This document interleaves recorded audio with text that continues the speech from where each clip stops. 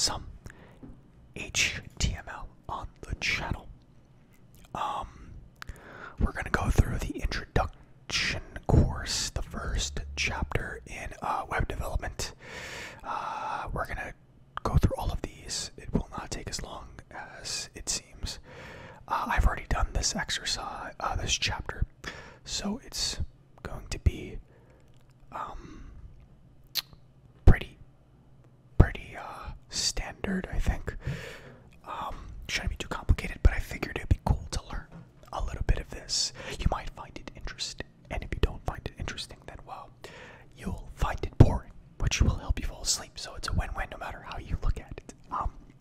Over here on the right side of the screen is where you will see the web page being developed. My webcam is going to be around here, so it's going to block a little bit. I will try to work with what we have. There's limited space.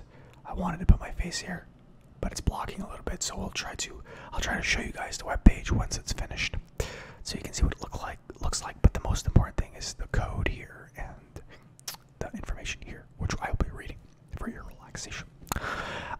But yeah, without further ado, let's begin. I figured this would be cool because I work in email marketing, and HTML is part of the job. Believe it or not, I don't have to be an expert in it, but it does help with crafting emails because emails use HTML and CSS. I just think it's cool to learn. It's helpful for anyone. It really does increase your employability and helps you make more money in the long run. And it's just cool to learn. Cool to have this knowledge because it is what makes the internet, going to different web pages and such. It's what makes a website a website. So we're going to be building a web page about a bear for today in this lesson. But before we do that, let's just start with the basics. An introduction to HTML. So what exactly is HTML? HTML provides structure to the content appearing on a website, such as images, text, or videos. Right-click on any page on the internet, choose Inspect, and you'll see HTML in a panel of your screen. It stands for Hypertext Markup Language. Markup language is a computer language that defines the structure and presentation of raw text. In HTML, the computer can interpret raw text that is wrapped in HTML elements. Hypertext is text displayed on a computer or device that provides access to other text through links, also known as hyperlinks. You probably clicked on a couple of hyperlinks on your way to this Codecademy course. Well, you probably clicked on a couple of links on your way to my video, so same thing really. Learning HTML is going to be the first step in creating websites, but even a bit of knowledge can help you inject code snippets into newsletters, blogs, or website templates. As you continue learning, you can layer HTML with CSS and JavaScript to create more visually compelling and dynamic websites. But for now, we're going to just focus on how to add and modify basic content on a page, like text, images, and videos. And so that's what we're going to do today. Excuse me. Let me just take a sip of water really quick. My throat is dry.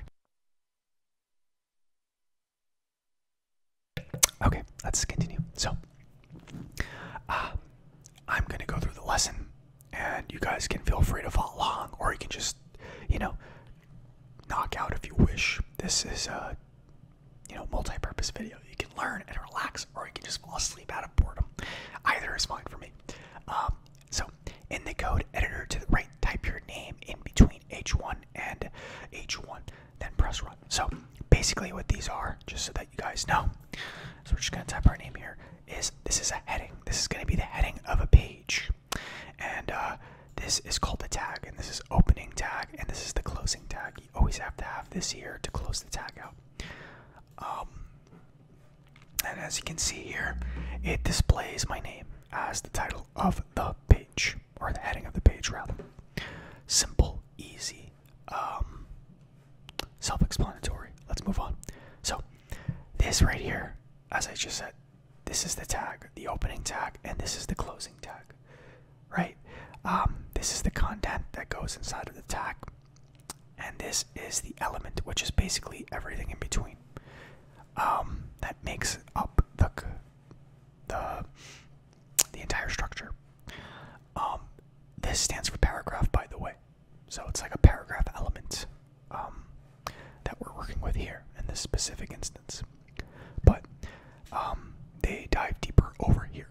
HTML, HTML anatomy is composed of elements. These element structures structure the web page and define its content. Let's take a look at how they're written. The diagram to the right displays an HTML paragraph element, as we can see. The paragraph element is made of an opening tag, which is the paragraph tag in this situation, the content, hello world text, and a closing tag. A tag and the content between it is called an HTML element. These are many tags that we use to organize and display text and other types of content, like images. Let's quickly review each part of the element pictured. So, the HTML element, or simply element, is a unit of content in an HTML document formed by HTML tags and the text or media it contains. HTML tags, the element name, surrounded by an opening, like the little bracket here, and closing angle brackets. An opening tag is the first HTML tag used to start an HTML element. The tag type is surrounded by opening and closing angle brackets. Content, the information that's contained between the opening and closing tags of an HTML element. The closing tag is the second HTML tag used to end an HTML element. Closing tags have a / inside of them directly after the left angle brackets. Simple. And I've already done this lesson before, as I mentioned, so I'm just going to reset the code here so we can do it from scratch. There we go. Okay, so one of the key HTML elements we use to build a web page is the body element. Only content inside the opening and closing body tags can be displayed to the screen. Here's what opening and closing body tags look like. So we've got body, and we've got body with the closing bracket again. / Once the file has a body, many different types of content, including text, images, and buttons, can be added to the body. So, here we are. This is an example. And now they want us to add a body to your web page using the body element. So, it's fairly straightforward here. I'm just going to add body, and we're also going to add body with a closing tag, and then we're going to run it. Obviously, it's going to display nothing because we have no content. Add the following code between your opening and closing body tags. Paragraph life is very short, and what we have to do must be done in the now. So we're going to put that in there, and we're going to close that. And to save us time, I'm just going to copy and paste the code here. So I'm going to grab this, copy it, and I'm going to paste it right here. Let me do it manually there. Okay. And so now we have that between the paragraph. And when we click run, we will see it displayed on the page here, as you can see. So, relatively simple stuff so far. And there is, there's some things about indentation to consider, which is why I moved it right here, and nesting and such, but I think they're going to dive into that later, so I'm not going to talk too much about it, but so far so good. Let's go on to the next page. Let me reset the code here. Okay, good. So, the HTML is organized as a collection of family tree relationships. As you saw in the last exercise, we placed the paragraph tags within the body tags. When an element is contained inside another element, it is considered the child of that element. The child element is said to be nested inside of the parent element. So in this example above, the P element is nested inside the body element. The P element is considered a child of the body element, and the body element is considered the parent. You can also see that we've added 2 spaces of indentation using the space bar for better readability. Since there can be multiple levels of nesting, this analogy can be extended to grandchildren, great-grandchildren, and beyond. The relationship between elements and their ancestor and descendant elements is known as a hierarchy. Let's consider a more complicated example that uses some new tags. So here we have the body tag. The body element is the parent of the div element, otherwise also stands for div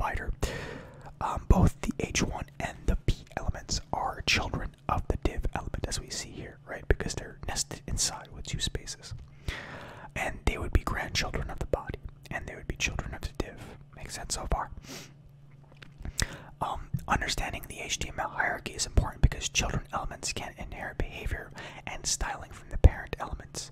You'll learn more about web page hierarchy when you start digging into CSS. Add the paragraph below as a child of the div element. So we've got div over here. So we're just going to add a paragraph element here. We're going to copy this. And we're going to paste it here. And I have to hit Control V here. Okay. So it's indented. It's a child of div. And that should be it. There we go. And as you can see, it's displayed over here as well. And let's go to the next page. And let me reset the code here. As you can see, we're making quick progress. We're already on 5 of 16, so it doesn't take too long to get this down. If you, this website is free, by the way. I have the pro membership because I'm committed to studying and learning this. I spend about 2 hours a day on this during the week when I can. But you can use this for free. It doesn't cost any money. It's limited in what you can do in the free version, but still helpful if you're just dabbling or not sure if you want to learn or not. Headings in HTML are similar to headings in other types of media. For example, in newspapers, large headings are typically used to capture a reader's attention. Other times, headings are used to describe content, like the title of a movie or an educational article. HTML follows a similar pattern in HTML. There are 6 different headings, or heading elements. Headings can be used for a variety of purposes, like titling sections, articles, or other forms of content.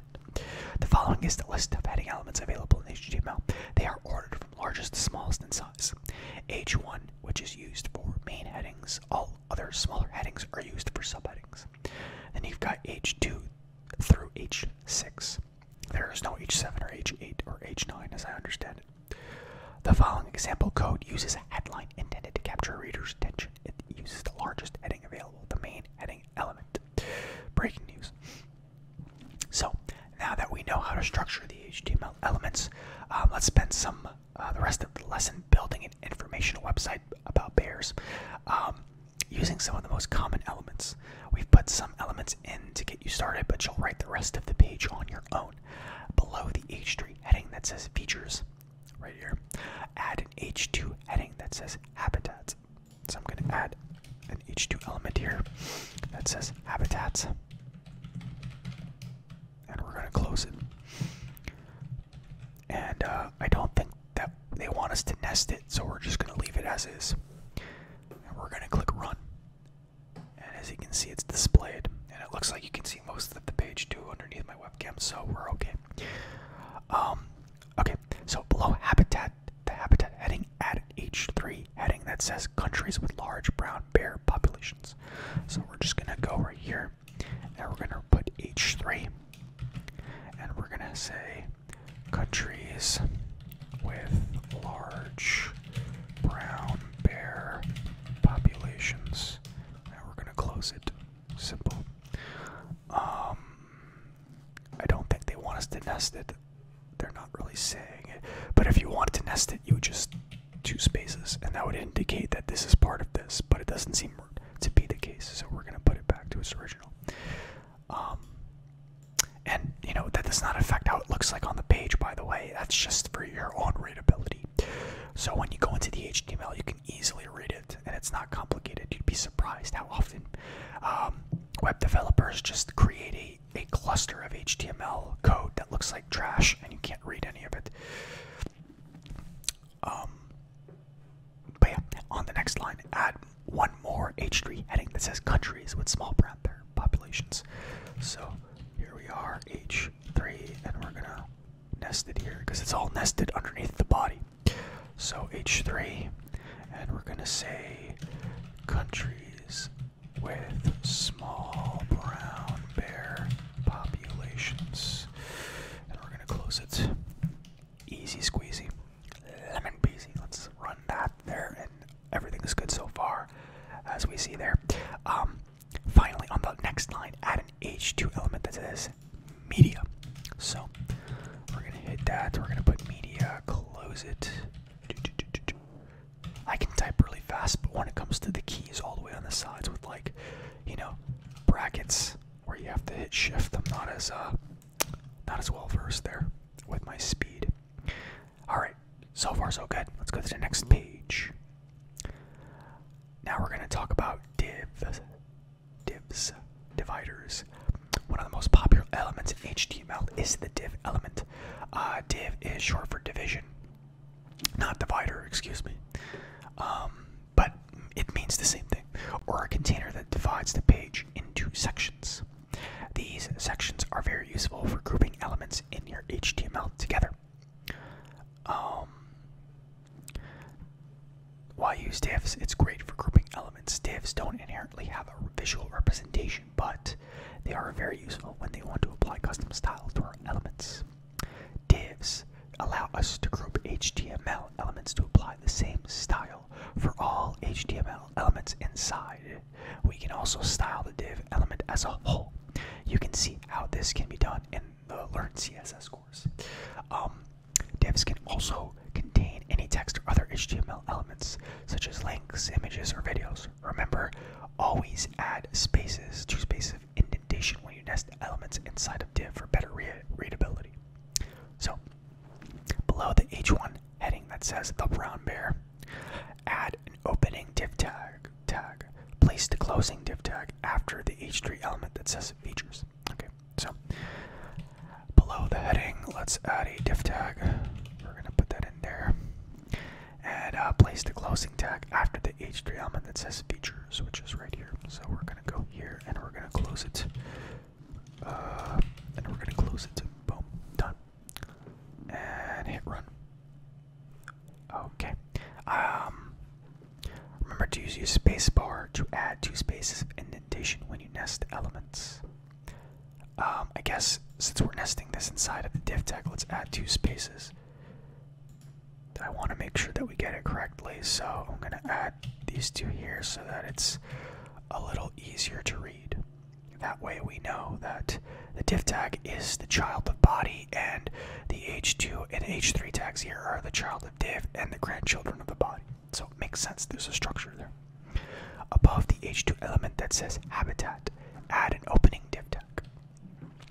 So we're going to go here where it says habitat, and we're going to add an opening div tag. And obviously now we're going to indent this 2 spaces. And close the div tag after the H3 element that says countries with small brown bears. So that's over here. So we're going to close that here. And we're going to indent these 2 tags over here as well. These 2 elements. And we're going to hit run. Boom. Simple stuff. So looks good so far. Above the H2 element that says media, add an opening div tag. So that's going to be over here. So you can see we're splitting these 3 sections. You can see how this page is, you can see the logic of what this page is going to look like, right? And then we're going to close it. You can see that this page is being split into 3 sections effectively. It's about, looks like my session timed out. Okay, we're good. Let me run this real quick. Looks like it's good. You can see it's going to be split into about the brown bear, the habitat, and then extra sources like media, pictures, and videos and such. So, yeah, we're good. Just making sure their code wasn't erased. The connection is a little bit wonky, but let's reset this code. So next we're going to talk about the attributes. If you want to expand an elements tag, we can do so using an attribute, and this is important and you'll see why later on, but attributes are content added to the opening tag of an element, and it can be used in several ways, from providing information to changing styling. Attributes are made up of the following 2 parts: the name of the attribute and the value of the attribute. One commonly used attribute is the ID. We can use the ID attribute to specify different content, such as the divs, and it's really helpful when you use an element more than once. IDs have several different purposes in HTML, but for now, we'll focus on how they can help us identify content on our page. So, when we add an ID to a div, we place it in the opening tag. So it looks something like this, right? So now they want us to add an ID attribute with the value introduction to the div tag that's below the brown bear h1 heading. So what we're gonna do is it's below the brown bear over here. And so we're gonna basically take this out. We're gonna add ID equals, and we're gonna put introduction like so. And then we're going to do it like this. Excuse me. And that should be correct if I'm not mistaken, based on the way that this looks. Let's see here. Yeah, that's correct. Okay. Add an ID attribute with the value habitat to the opening div tag that has the habitat h2 heading as a child. So we're going to go here to habitat, the value habitat. So that's going to be, I think it's going to be right here. And we're going to basically go ID equals habitat, and then we're just going to go like that. And I think that should be good. Okay, so that's the third. And next we're going to do basically the same thing for media. So we're going to go here. We're going to put ID equals media. And we're going to add this little bracket to connect it. And we're going to hit run and check the code here. And as you can see so far, nothing has changed here. And that's because this just serves as an identifier for our purposes. And we're going to use this ID for later. And you'll see why. So, next page here. Let me reset the code here so that we can work on this. If you want to display text in HTML, you can use a paragraph or span. Paragraphs contain a block of plain text. Span contains short pieces of text or other HTML. They are used to separate small pieces of content that are on the same line as other content. Take a look at each of these elements in the action below. So, as you can see, span is just encompassing self-driving cars. And then we have the rest of the sentence here. So, you can use this if you wanted to, let's say, bold this specific part or do something specific to it, you know, whatever it is. You can separate this like that. In the example above, there are two different divs. The second div contains a P element with a P tag with span self-driving cars. This span element separates self-driving cars from the rest of the text in the paragraph. It's best to use a span element when you want to target a specific piece of content that is in line or on the same line as other text. If you want to divide your content into blocks, it's better to use a div. So, below the H2 element that says about brown bears, which is right here, add a P opening and closing tag, and inside of the tags put the following text. So, we're going to go here, we're going to put the P, and we're going to indent it 2 spaces. So, 1, 2, this is to, again, show the visualization that this is the child of this. And this is related directly to this, not to this, not to this, not to this, not to this. It's directly related to this as a visualization. Well, I guess this is the grandchild of div and the great-grandchild of body, but the point is it's directly related to about brown bears. So we're going to take this text here. We're just going to copy it so I don't have to type all of it out. We're going to paste it, and then we are going to close it out like so. And then we're going to hit run. And as you can see, our page is coming along nicely so far. Below the H3 element that says features, add another paragraph with the following text. And so we're going to do the same exact thing here, 2 spaces to signify that it's related to features.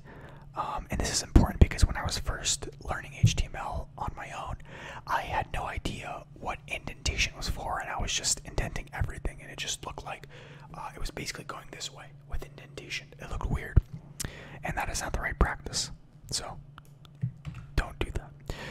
Paste that there. We're going to close the paragraph element out, and we're going to hit run. And so you can see now we have the features down.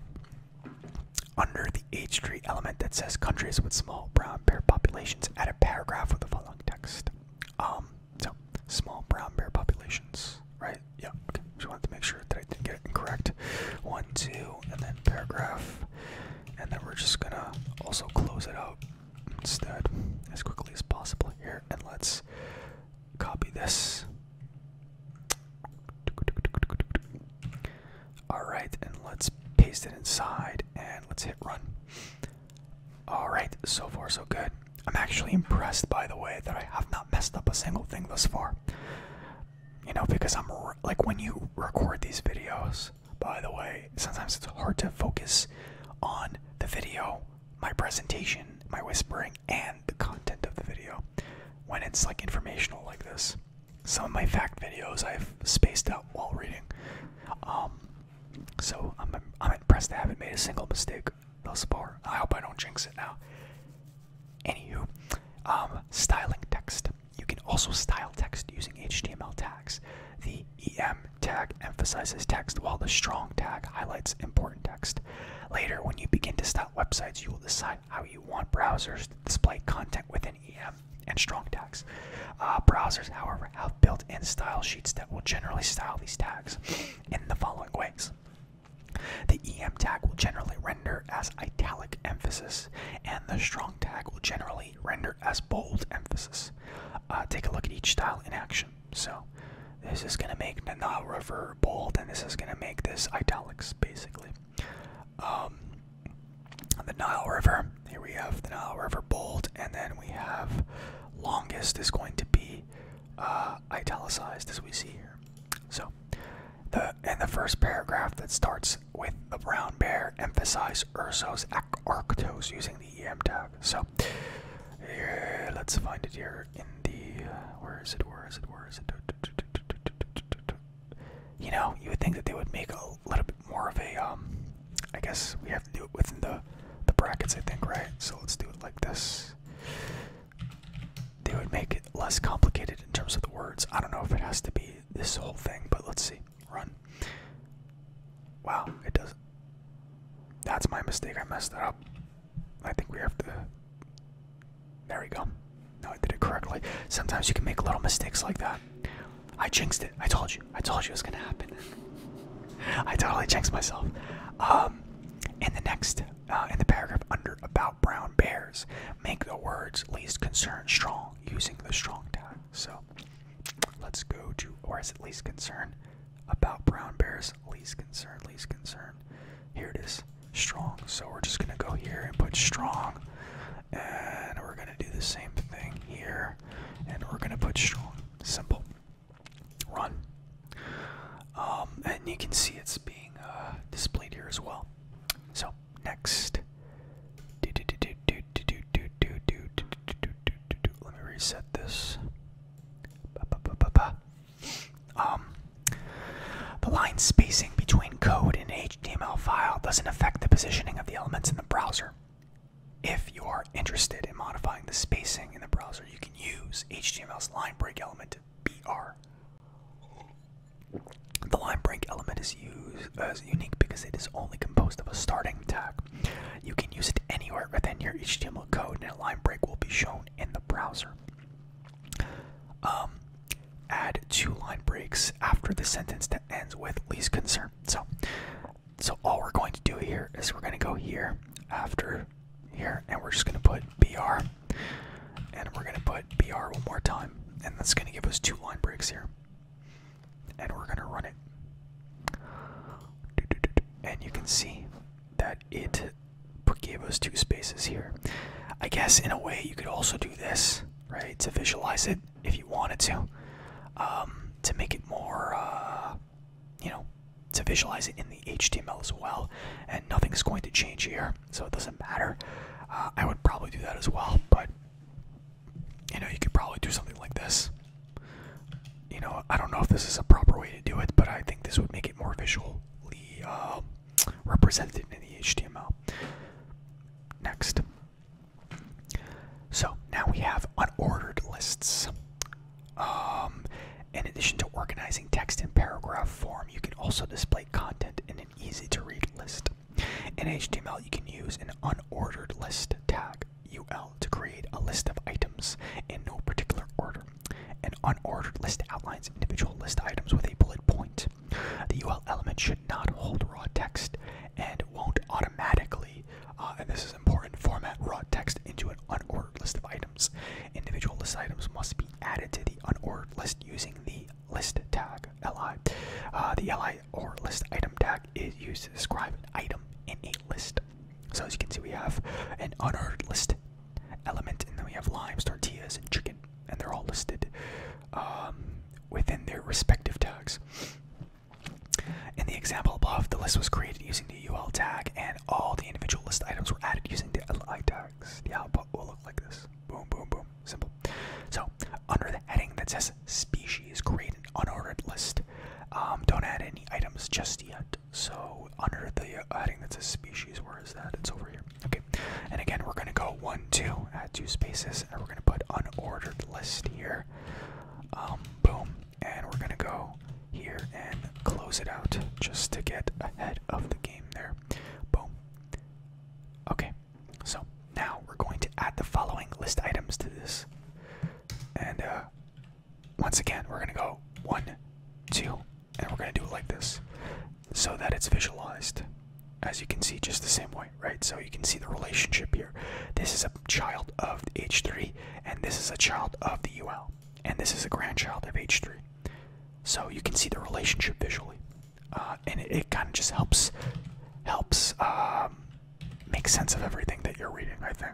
At least it does for me. I learned a lot just by nesting. It helps me remember it better. What am I doing? Not limes. Arctos. Then we've got, and you know, you can copy and paste the code, but for me, I find typing it helps me remember better. And then we're gonna do what the fuck? What is this?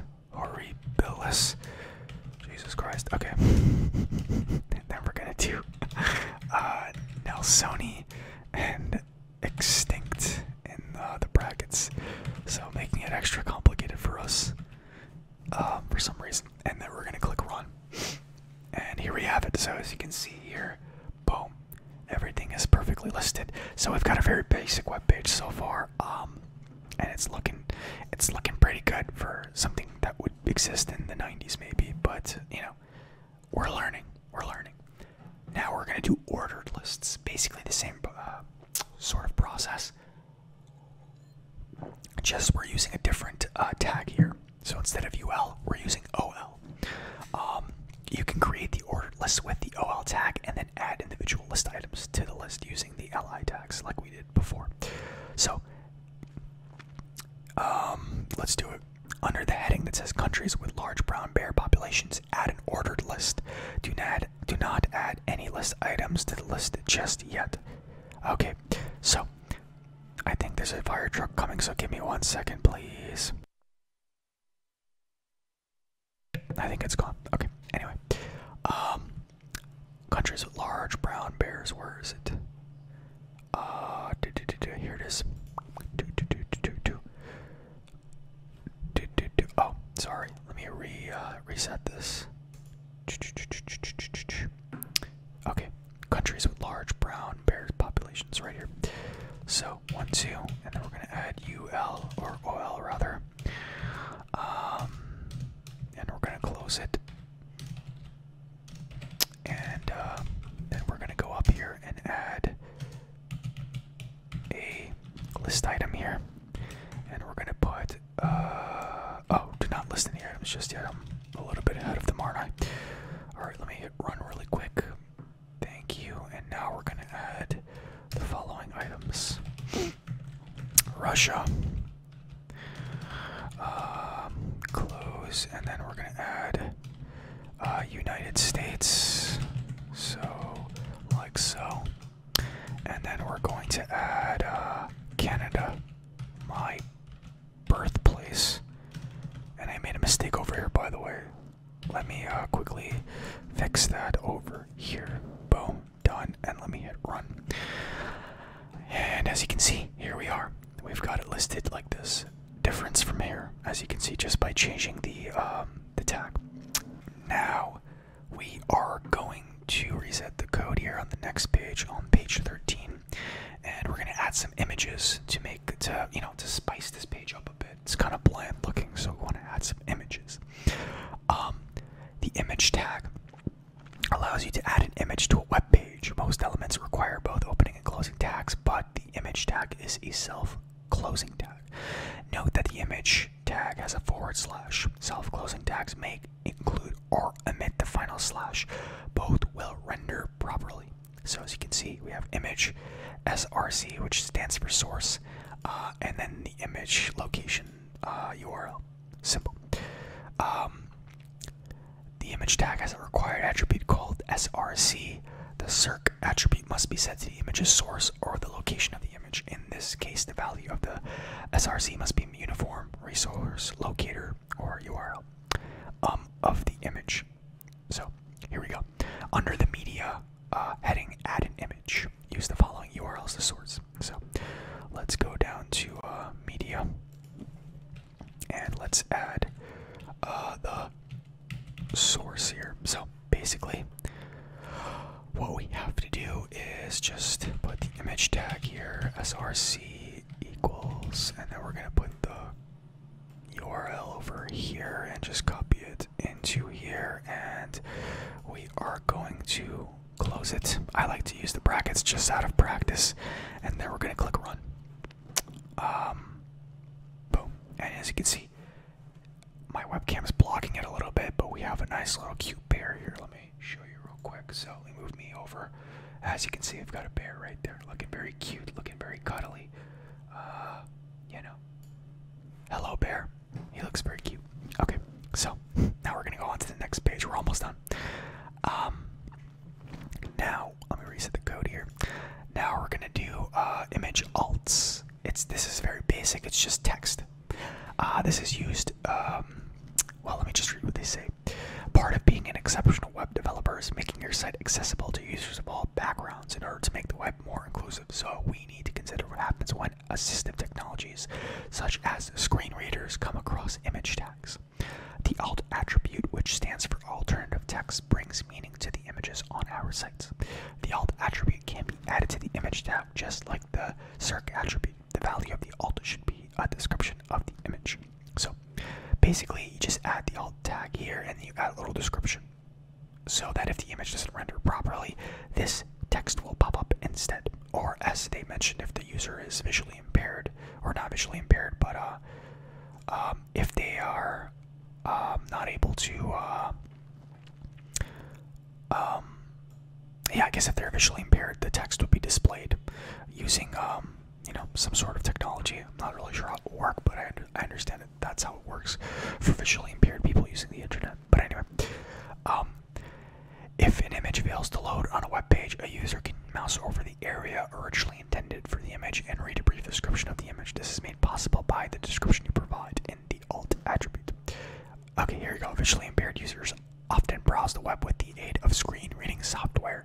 When you include the alt attribute, the screen reading software can read the image's descriptions out loud. Okay, that makes sense. To the visually impaired user. Perfect. Okay. The alt attribute also plays a role in search engine optimization, otherwise known as SEO. I used to work in this area of marketing too before I transferred to email.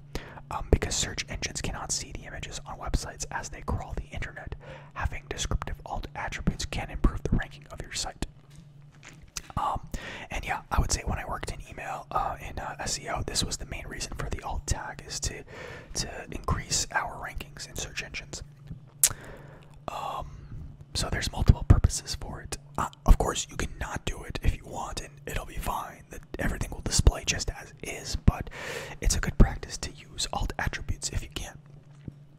So, add the alt attribute to the image and include description. Make sure the description accurately describes the image. So, let's go down to here, and let's add the alt text, shall we? So we're gonna go here, simple alt equals, and we're gonna put, cute brown bear.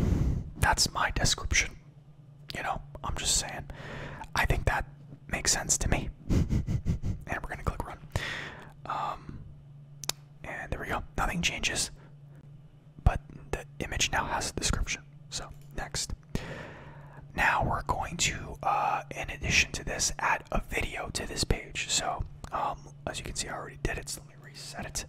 And I will move my webcam so you can see the final product, don't worry. In addition to the images, HTML also supports displaying videos. Like the image tag, the video tag requires a circ attribute with a link to the video source. Unlike the image tag, however, the video element requires an opening and a closing tag. And you can see an example right here. In this example, the video source, circ, is my video the MP4. The source can be a video file that is hosted along your web page or a URL that points to a video file hosted on another web page, maybe YouTube or something. After the circ attribute, width and height attributes are used to set the size of the video displayed in the browser. Very important. The controls attribute instructs the browser to include basic video controls like pause, play, and skip. The text video not supported between the opening and closing video tags will only be displayed if the browser is unable to load the video. So, under the image, create a video tag and add the following video URL as the source. So we're going to go here. Let me get this out of my way.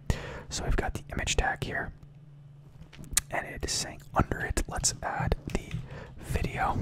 So I'm going to add src equals, and we're going to put the URL from here. This is going to be a URL of a bear being very cute and such. And then we are also going to add the width here, so make sure that it's displayed properly, and the height. So we'll want to make sure it is well, they're not really telling me to do that just yet, but I'm going to do it ahead of time. I think it'll be fine. And then controls, excuse me, controls, and then we're going to close that out, and then we're going to put video not supported, and then we're going to close this out. Boom. I think that should be good. Let's run it. Alright, perfect. And as you can see here, let me move my webcam. Now we have a video of a bear being very cute. Just chilling in an open field. He's gonna like wash himself now. Very adorable, very cute, very wholesome. I don't think it has any sound, but we don't need sound because he's adorable. Look at him. Look at his face. Okay. Let me put me back over here. So now, they said to define the width, which I already did. That's important because it's going to set, you know, set the, how it looks on the web page. Otherwise, it might be too big, or we can kind of test that out here, right? By just deleting this right here and running it to see what happens. Nothing really changes. Well, that's okay then. Okay. We're going to paste it back, and we're going to run it. Boom. And I believe we are done with this exercise, I think. Let's go to the next page. Yep. We are done, guys. So, as a review, let's review what we've learned so far. HTML stands for Hypertext Markup Language and is used to create the structure and content of a web page. Most HTML elements contain opening and closing tags with raw text or other HTML tags between them. HTML elements can be nested inside other elements. The enclosed element is the child of the enclosing parent element. Any visible content should be placed within the opening and closing body tags. Heading and subheadings H1 to H6 tags are used to enlarge text. P, span, and div tags specify text or blocks. The EM and strong tags are used to emphasize text. The line breaks are created with the BR tag. Ordered lists are numbered and unordered lists are bulleted. An image and video can be added by linking to existing source. And that's basically it for this first chapter. Let me show you guys what it looks like here. This is it right here. And if you wanted to, you could basically copy this code and open it in a web browser. So